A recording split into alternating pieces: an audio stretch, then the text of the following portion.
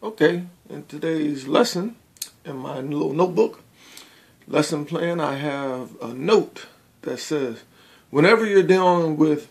math, mentalism, dealing with clock tricks,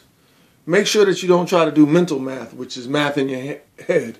like 12 minus 7 is going to give you 5. Don't do that,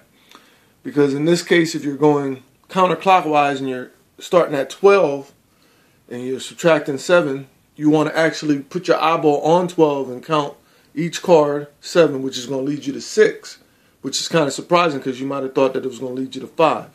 You want to actually do physical math with your eyeball as a secret so that the crowd doesn't know. And speaking of the crowd, that's pressure that busts pipes, and that's why you want to actually